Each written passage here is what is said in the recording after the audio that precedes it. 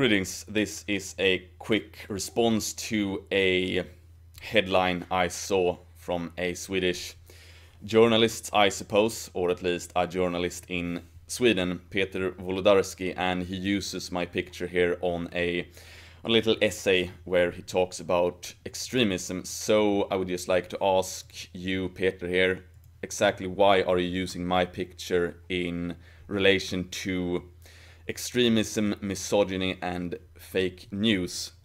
First and foremost, I have a daughter and a wife I love extremely much. I don't know if you can say the same. Either way, I challenge you to point to any of my videos where I have expressed any misogynistic views. I also challenge you to point exactly to what video or Instagram post where I have been extreme in my rhetoric. And also lastly, where and when have I spread fake news?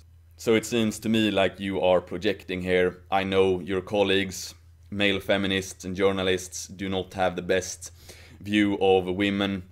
You talk a lot about how you respect women, etc., but usually the truth is something different, and we can see that with the Me Too campaigns. A lot of your colleagues got busted there, so maybe you should be a bit more humble.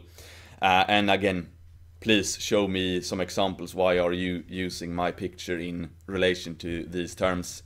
I'd be happy to see what exactly you view in my message that is extreme or hostile to females, or when or where I have spread fake news. So yeah, that's just a short video response. Again, it's important for me to meet these sort of accusations or allegations head on directly to avoid any misconceptions. And also to my subscribers, I know these aren't the most entertaining of videos, but still needs to be done, and it's important for us to take measures against these fake news journalists in the information war, so to speak. So thank you for watching. XOXO, boom.